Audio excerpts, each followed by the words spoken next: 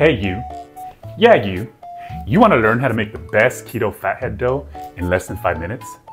I'm going to show you how to make it.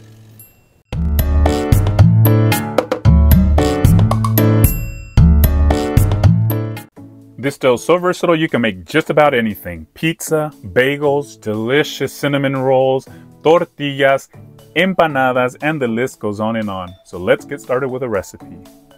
In a microwave-safe bowl, go ahead and add your 2 cups of shredded mozzarella cheese and your 2 ounces of cream cheese. And then you want to set it in the microwave.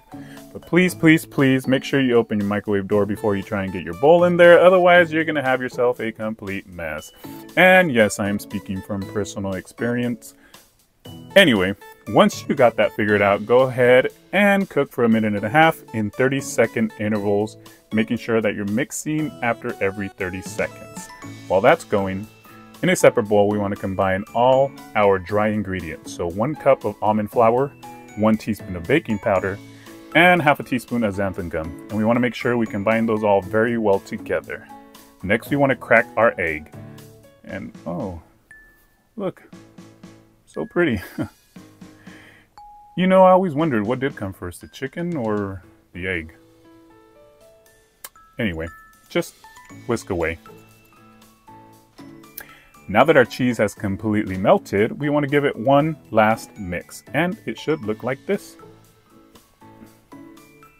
Now let's add all of our ingredients together, and we want to make sure that they're well incorporated like this.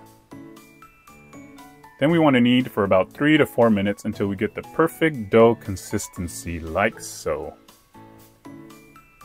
Yep, it's perfect. And no, this isn't the Matrix movie. I'm just setting my dough into some plastic wrap, and then I'll be setting it in the fridge for 30 minutes. I find that it's so much easier to roll out when I do so. So after 30 minutes, go ahead and roll out your dough and use it for your favorite low-carb recipe. Enjoy!